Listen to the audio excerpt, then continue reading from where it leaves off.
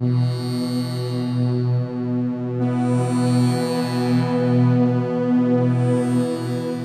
Rob Papen here, and welcome to Quad.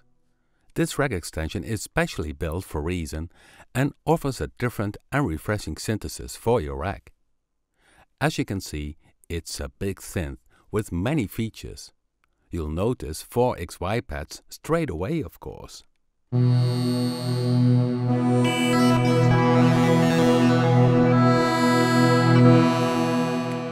So let me show you some of Quad features.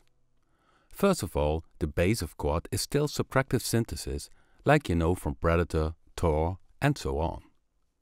But the oscillator part has some interesting new features, which expands vastly the sound options and makes Quad very different from any other regular subtractive synthesizer. Quad has to offer 2 oscillators, oscillator 1 and oscillator 2. In the upper section of each oscillator, the classic waveforms can be found, but also spread function.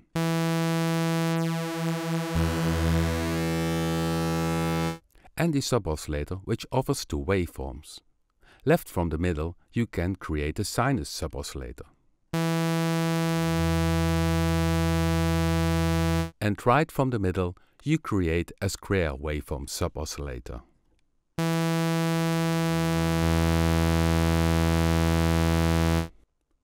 It gets very different if you look below in each oscillator, because here we can distort and alter the waveforms using phase distortion and wave shaping. For each we have several distortion or wave shaping types. The blue dials control the amount of distortion or wave shaping.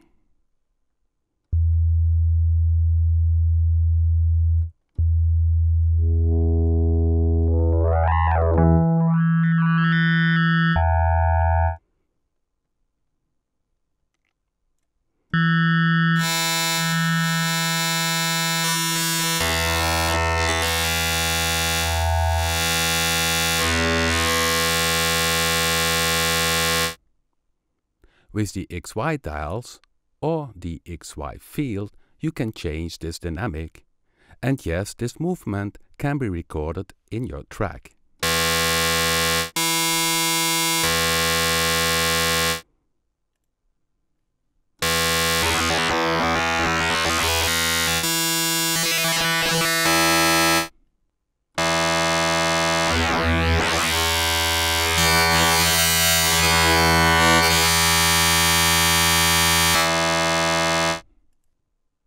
By the way, the very cool thing about phase distortion or wave shaping is that with some minimal effort you can quickly create a new sound and preset, simply by moving the XY pad.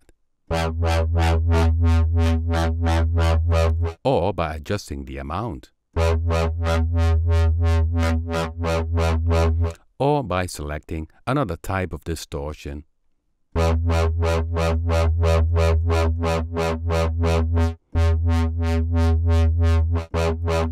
Or by adding wave shaping.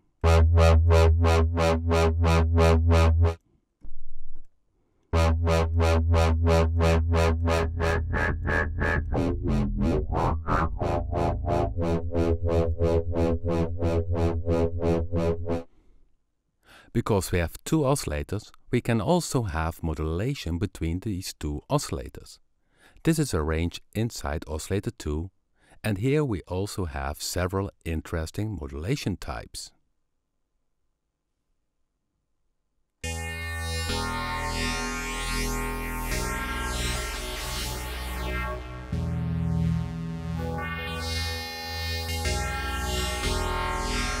Also, oscillator 1 can be shut down for going into the filter.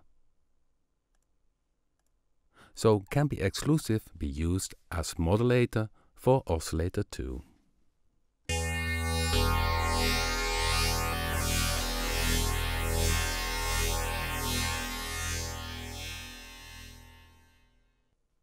The right side you will find the 2 filters of Quad, offering 28 filter types.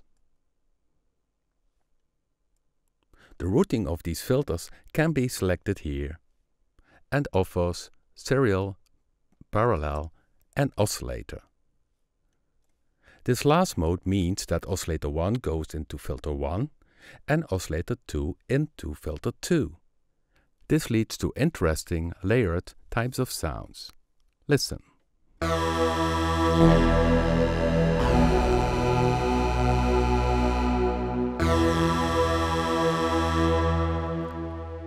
I shut down oscillator 2 now, and you only will hear now oscillator 1, which goes into filter 1.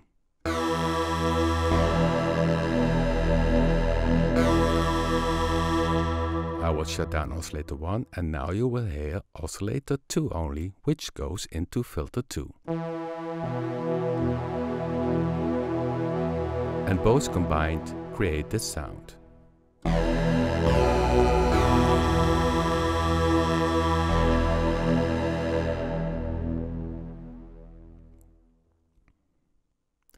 Below the filter is the amp section for controlling the volume contour by using the envelope.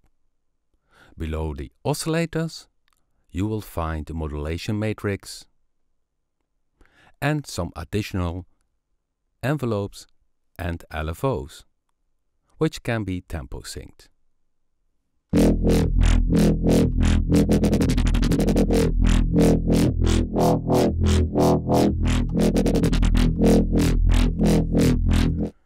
And yes, you also can select the XY pad to control other parts in quad.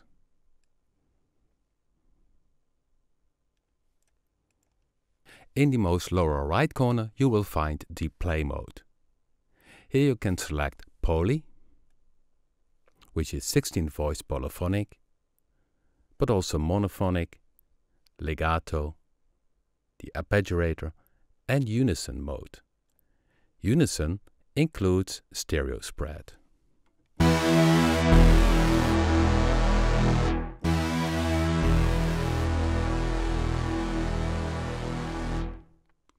So also the arpeggiator mode needs to be activated here.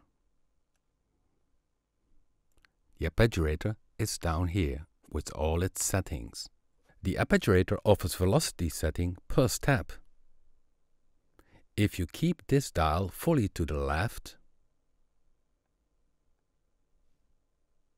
the velocity setting inside each step of the arp is dominant.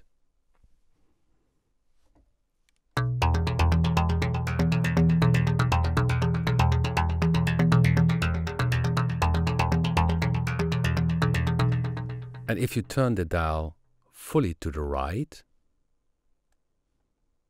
the keyboard velocity is dominant.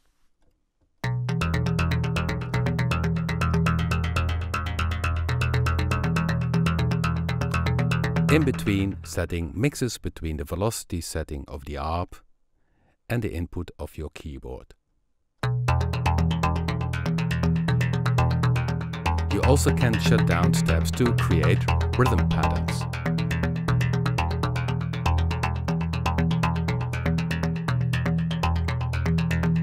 And of course we have several play modes for the arp. Included the chord mode.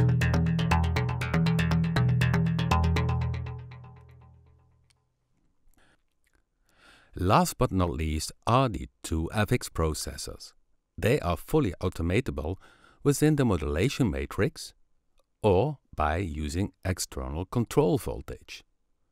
All the algorithms used are, of course, of the highest quality you have come to expect from us.